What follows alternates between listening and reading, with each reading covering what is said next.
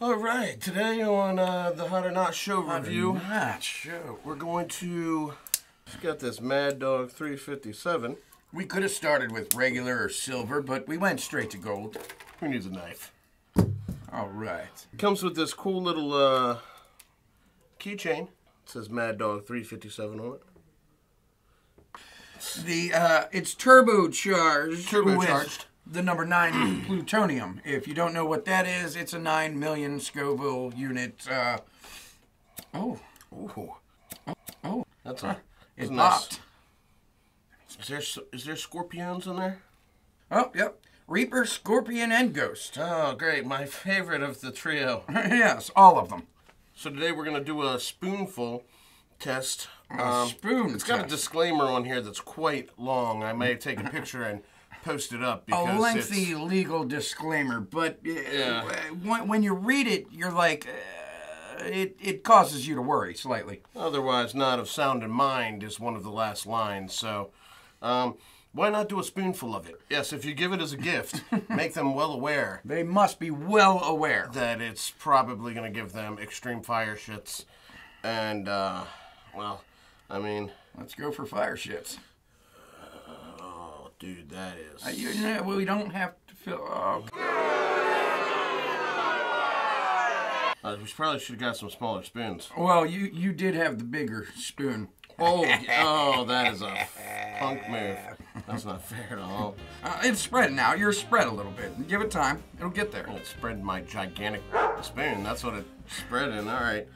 Cheers, oh my fucker. The taste right off the bat is very interesting. Yes, it wasn't bad. It actually had a sweetness to it.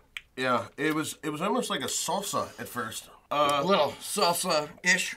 And then it's deep, like a back burn. Yeah. Before the back burn. Well, it tasted nice. Yeah, the back... No, it... A swelling fist in my throat, I feel, is... just fire lighting up. And it's a build-up. yeah, it's all in there. As you breathe it in and out, it feels like it just gets hotter in your throat. Use at your own risk. Oh, the more you talk... Yeah, I don't want to talk. I don't want to breathe. U.S. grown peppers. That's nice. Oh, yeah.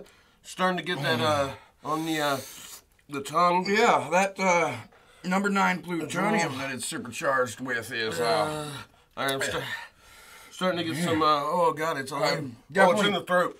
Yeah, I'm tearing up. I really enjoyed the taste of it, though, before the heat hits. I think if you... I'm thinking if you, like, lightly put it on... yeah, maybe dab a wing with it. Yeah. Just dab a wing with it. Yeah, take like a nice... Couple drops. One drop. Oh, it gets worse in the back of the throat. It does, and it just continues to get worse, doesn't it? Did someone peg a steel post through my esophagus? Oh, my God. Did someone throw a javelin? Oh, because it landed right here. I think lightning has just struck my tongue and left a lasting burn. Oh, my God. I feel like I'm building a wall with bricks, but instead of putting them in place, I ate the bricks. Oh, really? I feel like you used those bricks to make an oven that we are both sitting in right now. A nice brick oven? Yeah. Oh, it just hit the stomach. Oh, I did. Oh, that is not good. Yeah. Oh. Fuck. Yeah, it's because you have those very same pain receptors in your stomach. Oh, yeah. I'm starting to feel the knot in my stomach a little bit.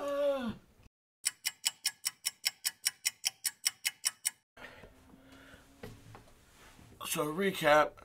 I had to run off because the pain in my stomach was so bad. I don't advise taking spoonfuls of it.